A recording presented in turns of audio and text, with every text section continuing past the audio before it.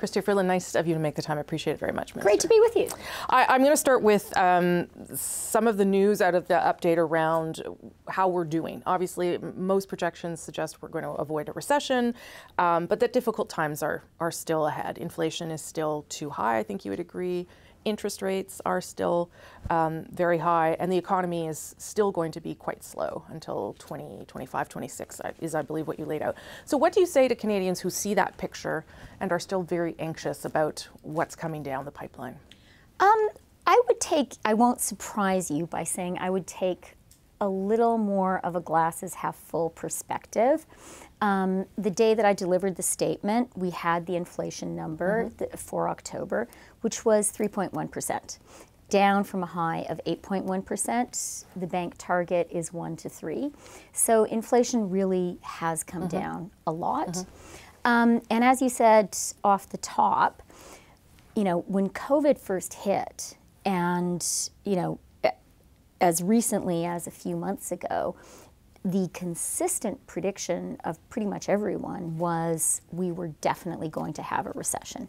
And instead, as you point out, the private sector economists who we survey before every statement are now forecasting that there will be a soft landing. So I think that's really good news compared to what people were expecting.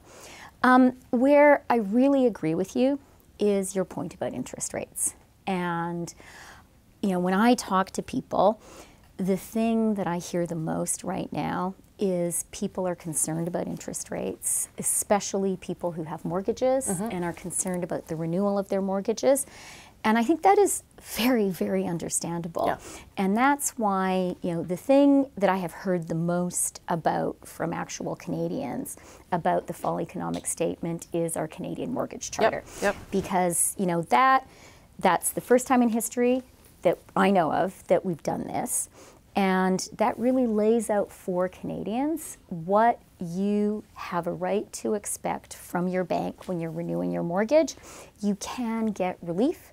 The top line there is you can seek a longer amortization period, and that could really mean that your monthly mortgage payment stays at a place that is affordable, that you can stay in your own home. Okay. So that's the thing that I would really point to as challenge in the months to come and something we're doing to support Canadians getting through that. So I do have questions about that. So it is based on rules and expectations for the banks. That's what finance officials told us. How are rules and expectations for banks then enforced? We just expect them to comply? Is that how it works with the banking system? And is that enough, I guess? Well, the first thing I would say is it's a serious thing for the finance minister to publish in black and white, in both official languages, our expectations for how the banks will be supporting their customers. That in and of itself is a big deal. And it's a big deal, and Canadians need to know about it. That's why I'm emphasizing so much. We also now are, and we said this a couple of weeks ago, empowering and supporting an independent ombudsman who will be the place that you can go to when you have concerns about your banks. So that is a big deal. And then we have the Financial Consumer Agency of Canada that you can turn to. But the final thing I would say about the Canadian Mortgage Charter is it is something that we discussed extensively with the banks beforehand.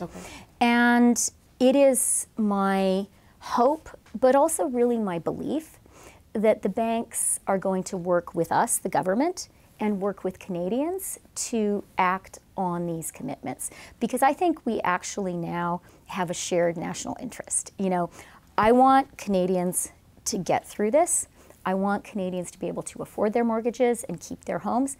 And I believe that that is in the interests of the banks as well.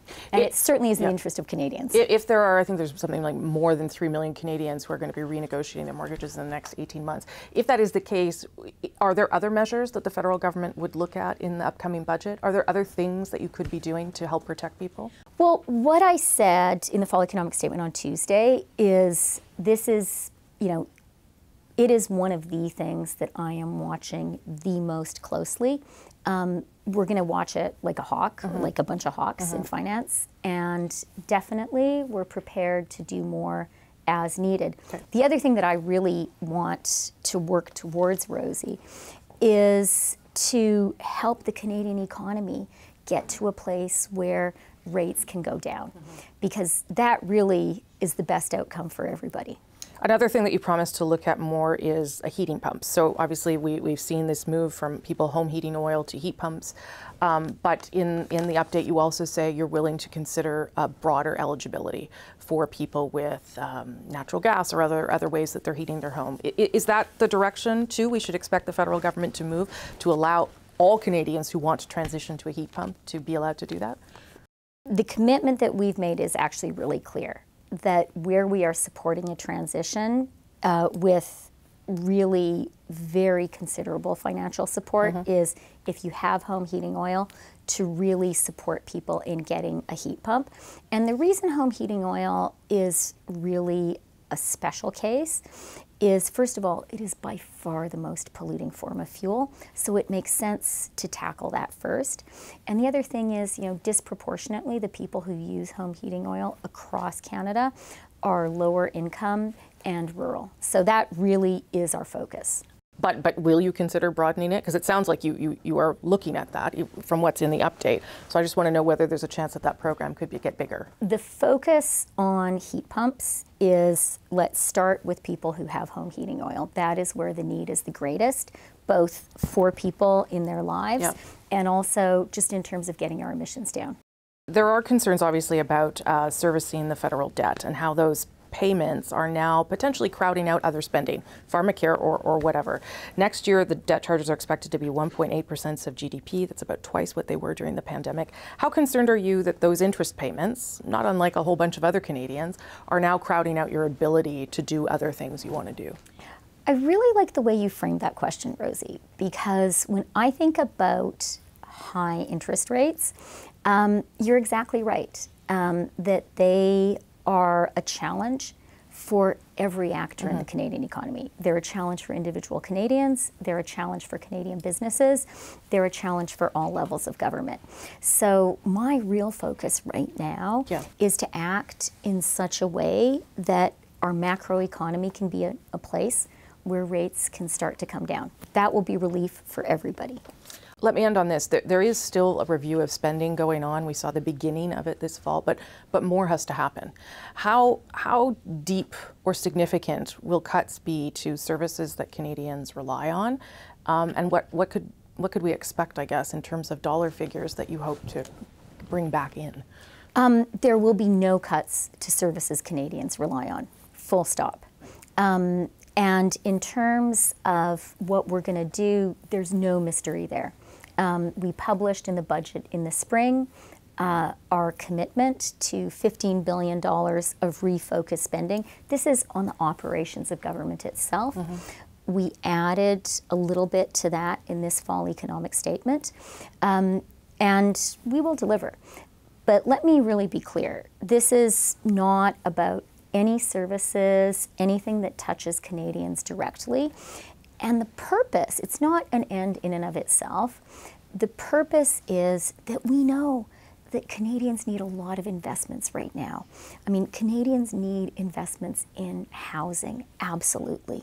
We need to invest in things like childcare. We need to keep on doing that. We need to invest in our economic plan for jobs and growth.